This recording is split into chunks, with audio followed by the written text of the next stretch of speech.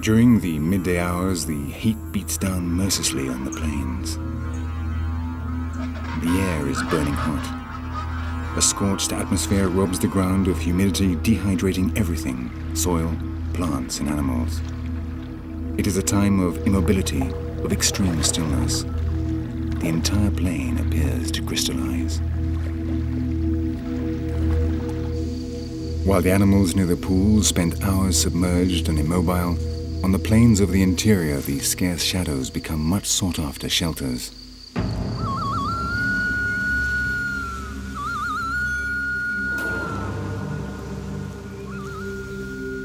The dry season advances, and for the weakest, the heat proves too much.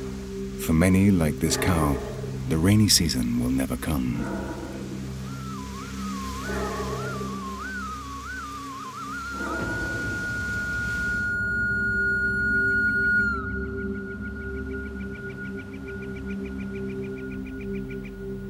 This time of death is a period of abundance for the scavengers and opportunists of the plain. Animals which are sick or have some physical deficiency die during these days of suffocating heat. The dead capybaras attract the turkey vultures and black vultures, the scavenger birds of the plains who fight the spectacled caimans for their bodies.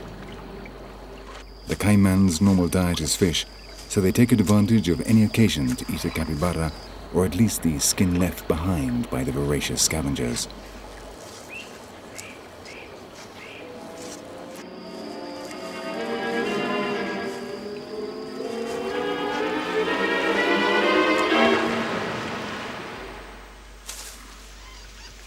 In a world of such open landscapes, an animal has hardly died before an entire horde of black undertakers arrives.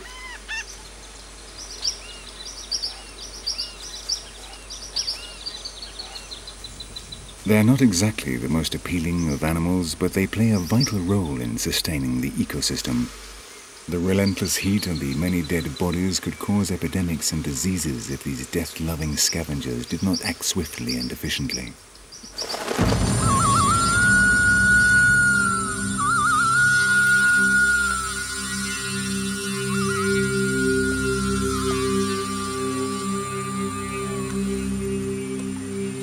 The water levels of the pools continue to fall and the surface of the plains dries out.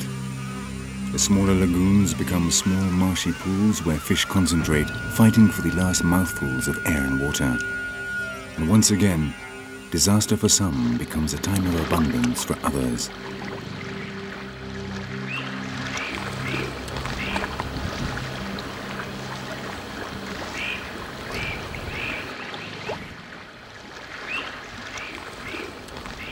For the caimans, these small pools represent a veritable feast.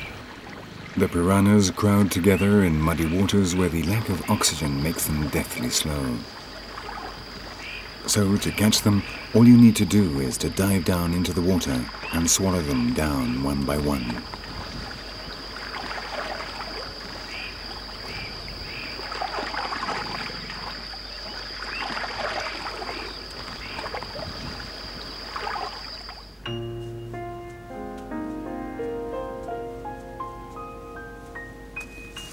Our tortoise is now traveling across dry ground which until just a few days ago lay beneath the water.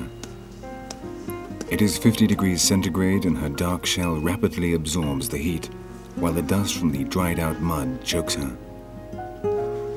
This is the plains at their most cruel.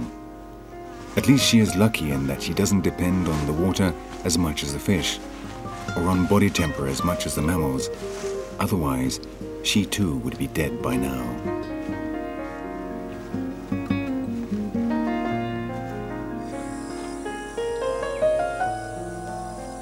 Exhausted but persevering, the morrocoi reaches the shore of another pool, this one on such low-lying land that it will retain some water right through until the rains come. This time she doesn't hesitate.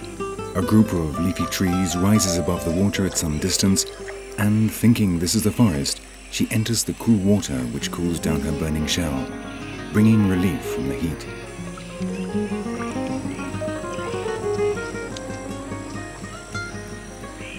But what the tortoise does not know is that what she thinks is the forest is in fact a group of trees in the water, a place chosen by the American ibises to establish their breeding colony.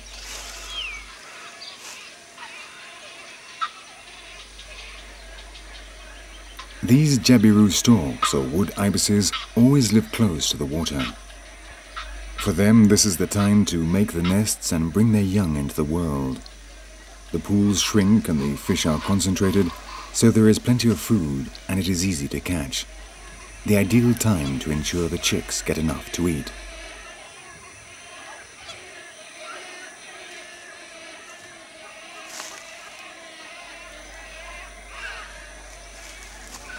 In years when food is abundant, the storks can raise up to 5 chicks, though 3 is the normal number. Feeding these voracious young is a never-ending job, which both parents share. But survival is not just a question of food.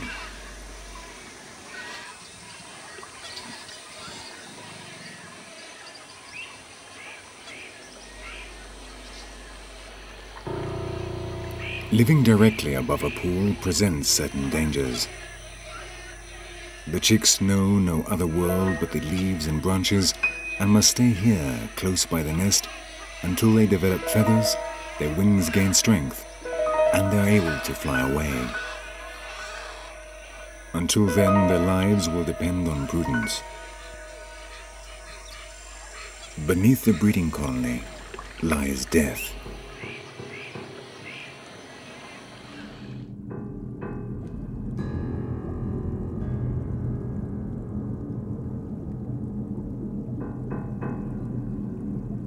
The apparently peaceful waters hide sharp teeth beneath the green blanket of the water hyacinths.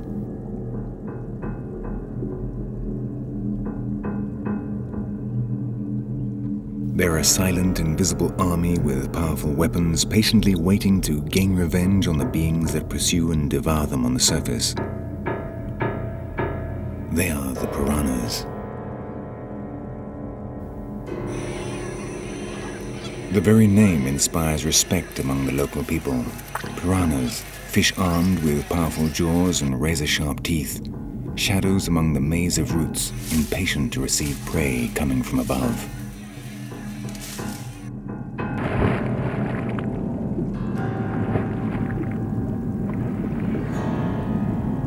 If it loses its balance for just a second, the chick will fall to its death.